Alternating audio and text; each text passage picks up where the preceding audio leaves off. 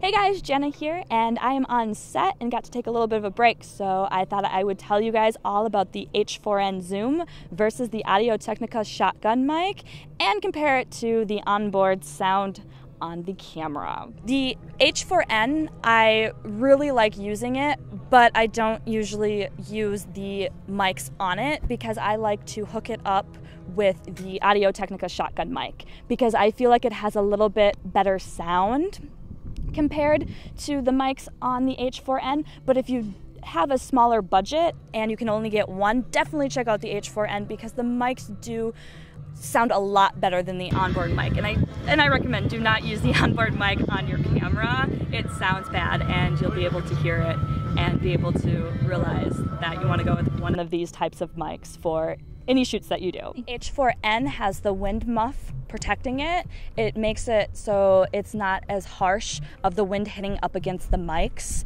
which is why the shotgun sounds really good because it does have the wind protector on it. So if I take off the wind muff from the shotgun,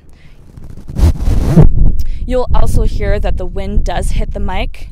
So if you are going to be shooting outside, you definitely want to get one of these. And the shotgun mics do come with a smaller sponge, and the sponge is for indoor shooting, but it doesn't work that well outside. So I definitely recommend getting some sort of a wind muff protector. So now, as you can hear, it's much crisper and not so rattly against the microphone. So both of these, at the time that I bought them, were $300. As of now, I believe you can get them for about $250, depending on where you go. Definitely check out Amazon, they have some good deals. The convenient thing with the H4n is that it reads SD cards, which is compatible with mini card readers, and you can put it into the newer MacBook Pros. Okay, so I am outside. Traffic is to the left of me, so a little bit loud, not the best place that you would want to go filming at, but it kind of seems it always happens. So I have both sound pointed at me at pretty much the same distance and in the same direction as well. With the Audio Technica, I do have the wind muff on it, so that helps it. And with the Zoom, you can tell that it's not picking up very well. Well, it's picking up the wind, while the onboard mic with the camera tends to pick up everything. I guess we have a train that's going by us in the background. How fun. I think Gizmo wants to go on it. You wanna go for a ride? Oh boy, somebody's excited.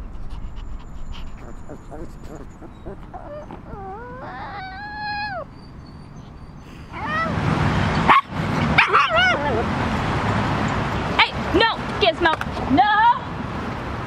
So we're here on the Santa Monica Pier. I figured this would be a great place to test out our mics because a lot of people want to shoot the ocean. You know, it's very beautiful, very pretty.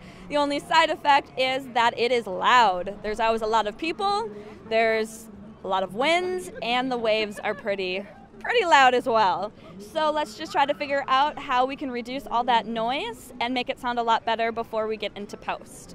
And we're going to test the H4n, which is heavily peaking right now because it is super windy. And then we're also testing with the Audio Technica without the wind muffs. As you can hear with the H4n, it is pretty harsh. I have the levels down very, very, very low. They're at about a 6. If I got them up any higher, I would be peaking. But with the Audio Technica, you do not have to bring it down that low because it does have the wind muff on, which protects from all this wind. So I'm going to add a little wind muff to the H4n so you can hear that all of that nasty wind sound disappears. Oh, the wind muff's just sticking out of my pocket the whole time. That's funny. Well, I'm putting it on. With the Audio Technica, it's a directional mic, so it's not going to pick up all these people. It's going to pick up just my voice. Same with the H4n, they're directional mics, so it's going to do the same thing. It's going to try to just pick up what's in front. And then with the wind muff, it protects whatever wind that hits the mic. So I'm going to take off the wind muff from the Audio Technica.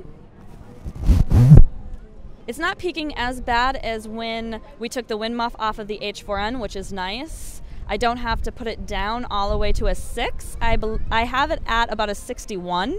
So you'll definitely not want to use your onboard mic with the camera because it's going to pick up all the noise that is walking by. It's going to pick up the wind. It's going to also pick up the waves, and it's just literally going to pick up everything, and that's the worst sound. So I would definitely recommend either going with the H4n.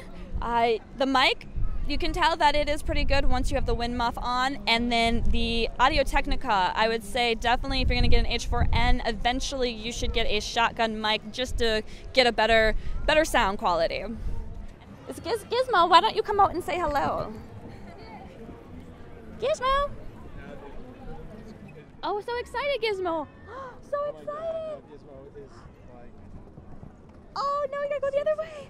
So excited, Gizmo, I know. What? See, Gizmo really liked the video. Aw. Well, I hope you guys liked our review on the H4n versus the Audio Technica and against the onboard camera mic. If you have any questions, don't hesitate to leave them below. Click the like button, subscribe. We put out videos every Tuesday. I don't know what he's looking at. Oh, look at that. He's a professional sound person as well.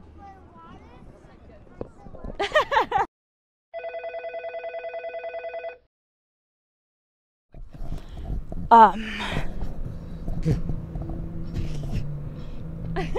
have muff in my mouth. Damn muff got in my mouth. Okay, that cannot be recorded because that just sounds wrong.